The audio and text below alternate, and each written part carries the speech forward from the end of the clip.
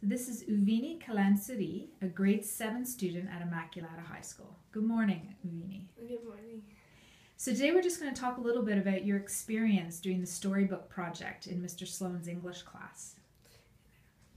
So we talked a little bit about in the past how we would do that project and how this time we tried to do something differently where we added in a piece where you were collaborating with a younger student.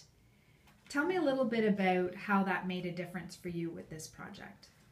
So if you're doing it by yourself, and then you would have to imagine how your audience would think about how the little kid would think that you would want your book to be. But if you talk with them in real life, you would know what she actually wants rather than thinking by yourself.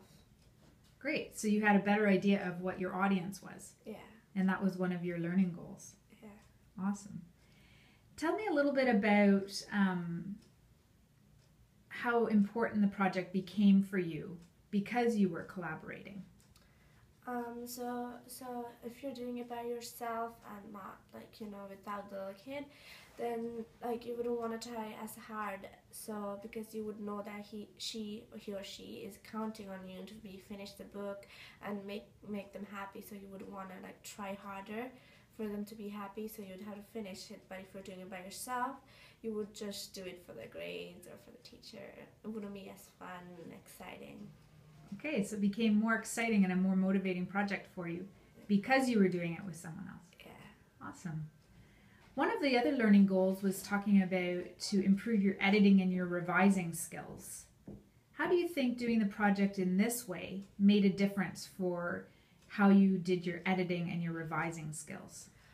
So if you're giving it to a teacher, you would edit it, but not as carefully, rather than the book is being published now, so you would want no spelling mistakes, and you wouldn't want to disappoint your child, if she reads it and then she would feel bad if there's a spelling mistake, and you would feel embarrassed because she noticed it, but the teacher, you wouldn't really want to care about that much as the children.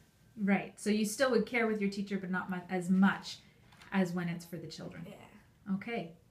Are you looking forward to the book launch? Yeah. What are you looking forward to? Very excited. I want to see how she feels about the book, if she's happy, and I want to meet her in real life. Yeah. Wonderful. Is there anything else you want to add? Not really. It was very fun though to do it this way with the internet, meeting her. It's fun. Excellent. Thank you, Uvini. You're welcome.